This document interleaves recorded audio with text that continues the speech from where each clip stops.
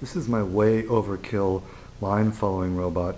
It was voted the best, most interesting engineering project at the first annual San Diego Robotics Club line following contests on this racetrack.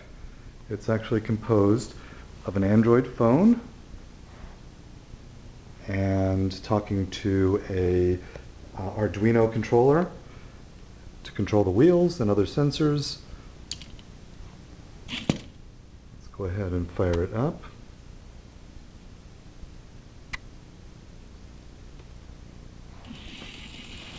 It's not the fastest line follower. It's not going to win any competitions.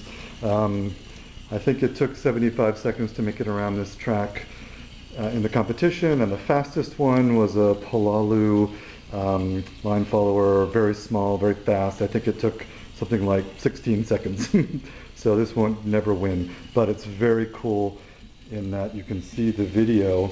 It's actually using the video camera of the cell phone to determine in real time where it thinks the center of the line is, and then it's controlling the motors. This actual core is going to become the core of a new, larger robot that I will be building soon. So just wanted to document this, and it was a lot of fun, and get out there and build some robots.